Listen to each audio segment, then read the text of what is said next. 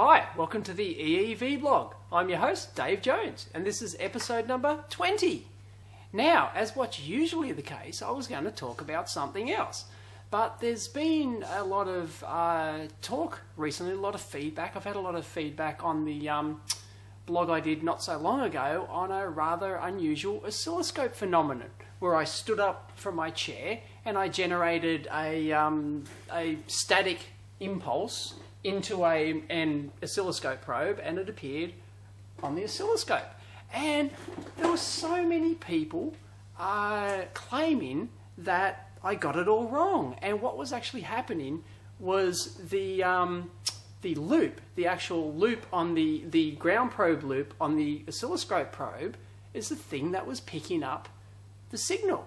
And well, I made the claim that it wasn't, and this is true, and I'll demonstrate it again without this loop, and I'll show you that it's actually being picked up by the probe itself and not by this loop. The loop certainly helps, but it's not the main contributor to the pickup. Well, you can actually get it with just the probe. So let me demonstrate.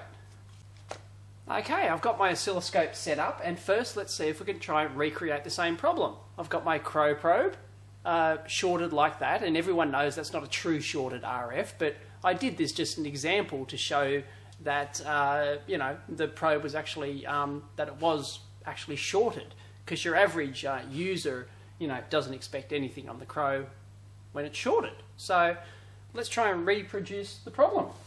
I'll put it down on the bench, and let's go, trigger, and I stand up, whoop, and bingo, I've captured exactly the same thing I captured last time. Okay, that's 1 volt per division.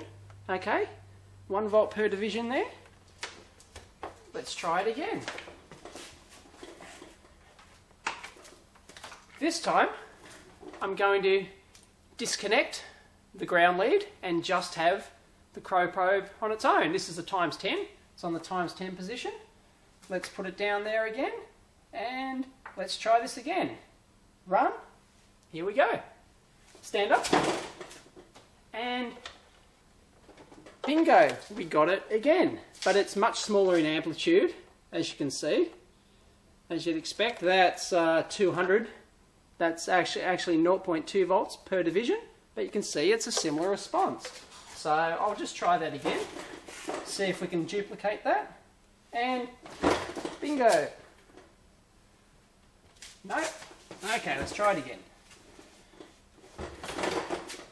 There we go, I got another one. This is a rather unusual looking one, but once again, you get a response. No ground loop. Okay, now let's try it again, but this time I'm going to get some alfoil, okay? A little bit of aluminium foil. I'm going to wrap it around the top of the probe like that. Okay, so it's making contact, it's shorted out. Okay, I'm going to do it again. I'm going to put the crow probe down like this, and I'm going to set up the trigger and stand up, and bingo, there it is again, with a shorted probe. It's got nothing to do with the ground loop, or the ground loop actually helps, but it's not the main contributor. It's being picked up by the coax, by the probe. It's not the ground loop. There you go. I hope I cleared up that myth. Okay, and if you're still not happy, I'm going to show you another way you can get it as well. I think I mentioned this in the last blog actually. You can get it using a standard coax. Here's a coax cable. I won't use a crow probe at all. Standard coax. Plug it in. Let's have a look at this. Set the trigger and stand up, and bingo, there you go. Once again, standard, it's just a standard unterminated coax. And I know what you're thinking. Okay, it's unterminated. So let's run that same test again, but let's put on a 50 ohm terminator and see what happens. Standard coax, 50 ohm terminator. Watch this. Start again, and Bingo!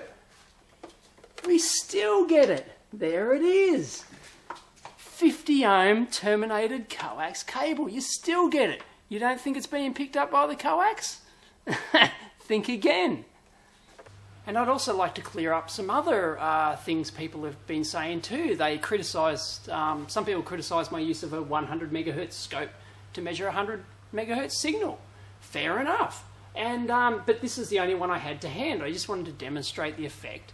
But you can get exactly the same effect, and it is sinusoidal. Well, usually it depends on how it actually manifests itself, but it is sinusoidal. It is around 120 megahertz mark, and you can see it clearly. I actually I first found this effect on a 300 megahertz scope.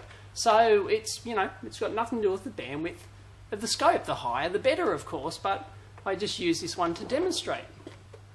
And also there's some people have said, oh, I've got something unique in my workshop here, something, or it might be specific to this particular scope. No, I've had the same thing on many different types of oscilloscopes, many different bandwidths, many different types of crow probes, different coax cables, and all sorts of things. And yeah, the effect seems to be quite high here. I seem to generate quite large voltages. My current desk at work, I don't seem to get the effect much at all. It's very difficult to reproduce. But in my old lab at my old company, it was really easy, where I first found it in multiple locations, different benches I found it.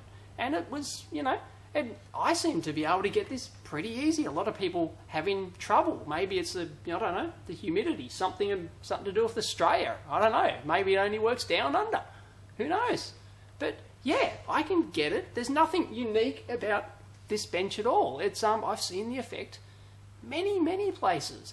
And of course, my main point about showing this originally in the blog was not only because it's interesting, but also was to actually demonstrate that this effect can actually happen while you're actually measuring something, and you think it might be your circuit at fault when it's not. It's actually your injecting static charge into your cable, into your probe cable, and it makes it look like it's coming from your circuit when it's actually not. So it's just be something to be wary of. So there you go.